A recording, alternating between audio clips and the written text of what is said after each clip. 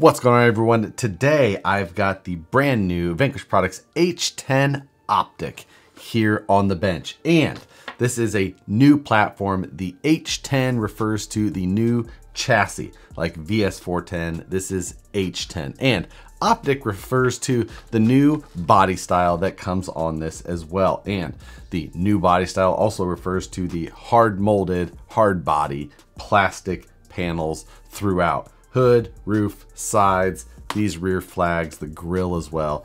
Tons of depth and detail. Along with the new chassis and body, we also have new H10 Hydro front axle and new H10 rear axle. These are a new axle that are wider, and the front features a hydraulic ram style front steering system. Now here on the bench, I've got the Yokohama livery, but this also comes in a Sparco livery, which has a black cage and blue panels, where this one has the gray cage and black panels. As I mentioned before, all of the body panels are hard molded plastic, and so is the interior that is also included. The interior's got a dash, steering wheel, 2 seats, and a driver figure. All of that also hard molded ABS. The interior is black on both models, regardless of the cage or body panel color. Now, the hard molded plastic panels give you that nice realistic sound and feeling as you're driving through the rocks on them, but they are also double duty on the driver and passenger side. This cage uses a quick latch and pin system to access the body in here. So there's a body pin that's up on top of the dash area. And if you remove that body pin, then you can drop the pin through the side of the chassis here. And once you get that removed, then you can actually remove the entire door, and that is where your battery is held. So there's 2 Velcro straps on there, and you insert the battery into this little door pod panel thing, and then you'll reinsert it back in. Super easy to do a battery change, super secure, and both sides feature the same thing. Out of the box, you'll find that the Velcro straps are only on one side, but you could use the other side if you wanted to relocate any of the electronics, or if you wanted to run some sort of dual battery setup. Then you could grab a couple more Velcro straps and run a mirrored type setup without any other, modifications that are needed.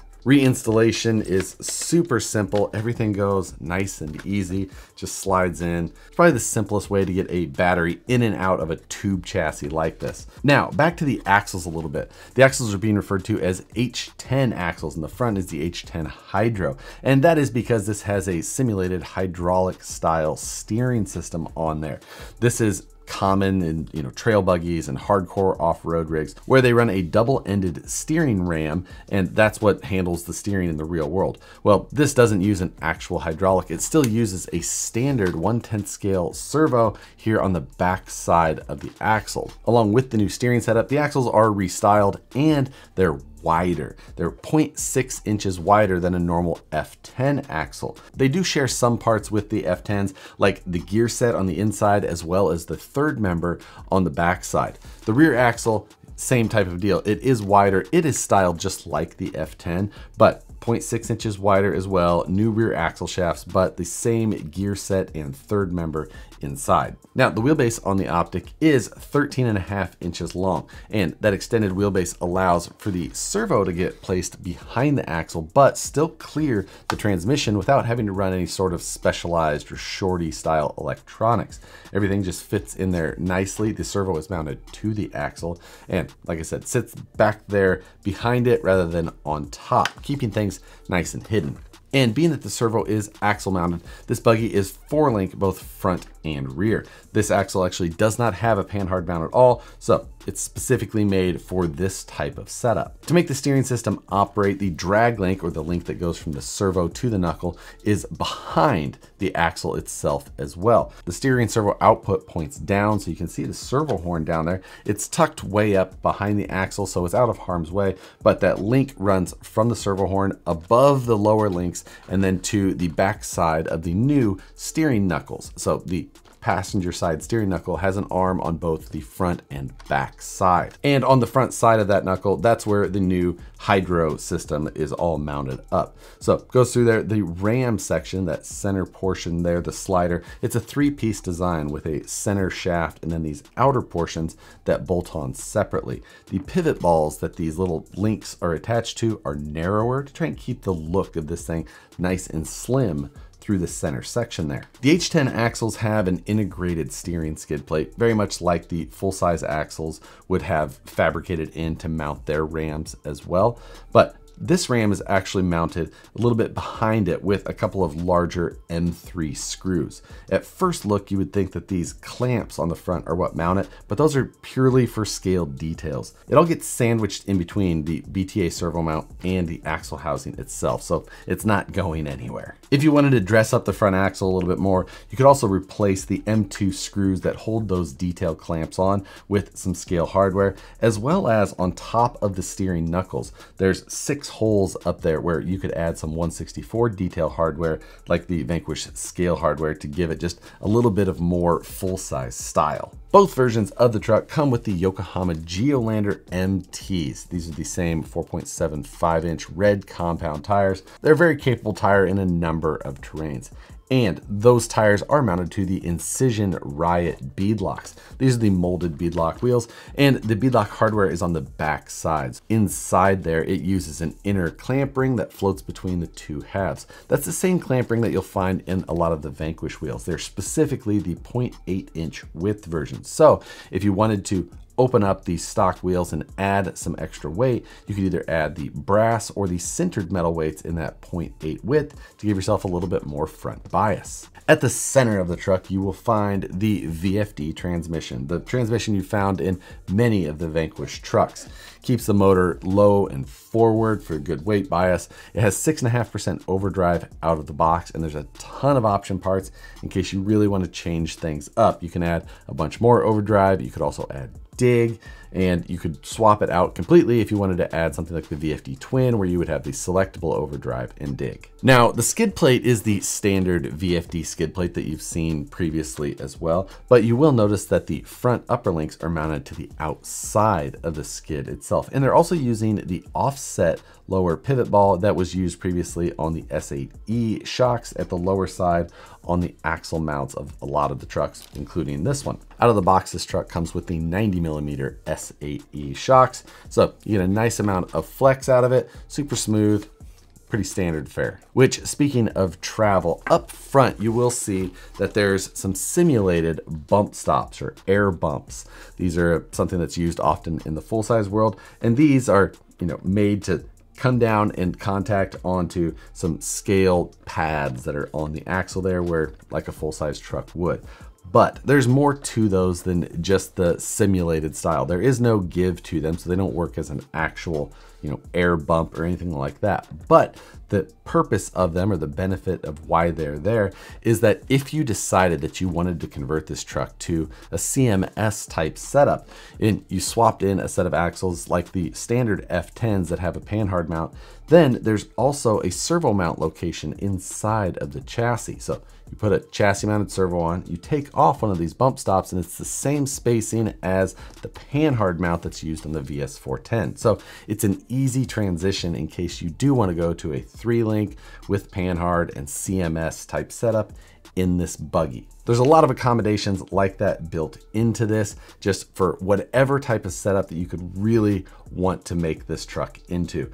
You shouldn't have to work that hard to just make it your own in whatever way that means. Now, also, if you wanted to use that servo mounting location on the chassis up here for like a winch mount, you could also do that. It's easily accessed up there. There's some extra fastener locations behind the grille in case you want to put some sort of fair lead or winch line guide back there. The grille itself also has a couple of extra mounting holes in there in case you want to add some sort of light setup down the road. Now, this will not accept the standard like Q series type lights or the Incision series 1 or 2 that's been released previously, because the tube chassis and all of that sits right behind it makes things a little bit tighter. In the full size world, oftentimes with buggies like that, they just run a pod style light in the light bezel. So they're there for whatever you come up with down the road. In the rear of the buggy, behind the transmission, there's another tray area that sits right back there. In stock form, the 1060 ESC is sitting on top of it, but inside of that area, it sits on a little section that can be clipped out, and you can remove it from that area. And the benefit of that is that it's made to hold 3 additional servos. Again, for whatever accessories you could be looking for. If you wanted to swap in a VFD twin, then you would need 2 more servos, one for the dig and one for the selectable overdrive. And that tray will accommodate that. There's a 3rd mounting position in case maybe you want to run some sort of rear winch, or there's another accessory that becomes, available or thought of that is back there. There was room, and now you have the ability.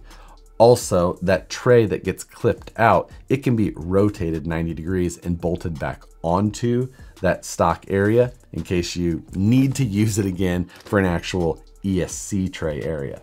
Directly in front of that servo tray / electronics tray area, there's another smaller tray area, and that is where the receiver for the stock radio is mounted currently as well. As far as the electronics go, they're the same electronics package that's been used in the other Vanquish RTRs. It's got a 4-channel digital radio, multi-model memory in case you want to expand and add receivers later. It's a Hobbywing 1060 ESC. The servo is a standard 200-ounce metal gear servo. I showed you the battery compartment and how to get into it. As far as battery sizes, personally, I've been running the Genzace 3600 milliamp adventure packs. Just a nice, easily available, well-performing battery, but I'm sure that you'll find tons of other battery options available as well. If you're interested in this one specifically, I'll put a link to it so you can see exactly what I'm using. It does use an XT60 plug, which is what this truck comes with in stock form. Inside the box, you'll also find a bag with the owner's manual for your optic, and you'll find the batteries for the radio, as well as a sticker sheet. This little sticker sheet has just got some Vanquish logos and some numbers here. Those are meant to go on these rear flags here. Common thing that you'll see on lots of buggies, and you can add your own number style or just drop a Vanquish logo on there in case that's all you're after.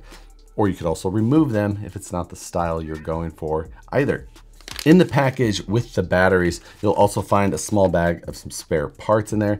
In there, you will find the shifters, which you can replace the cap for the VFD on the interior here with the shifter cap so that you can add some more scale detail. Now, that's about all of the specs and details I can spit out about this thing before getting into my actual feelings about it. But this type of truck has long been my favorite type of RC.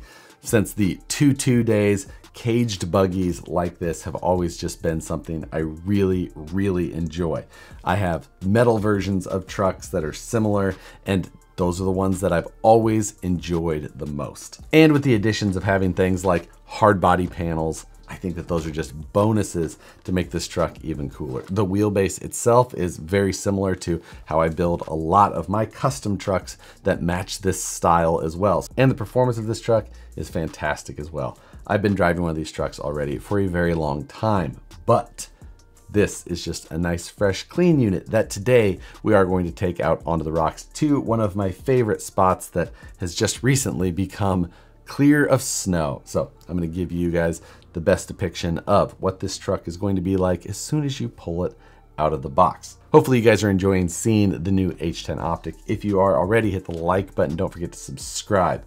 From here, we're going to be taking this thing up to the Silver Lake area here in Northern California, hitting the rocks, having a great time. So stick around for that running footage. And if you're interested in seeing a little bit more of the behind the scenes of this and the channel itself, you can join the channel membership, which is linked below, or you can hit the join button next to the channel name below this video. But with that, let's go up to the mountains, have some fun with the new truck.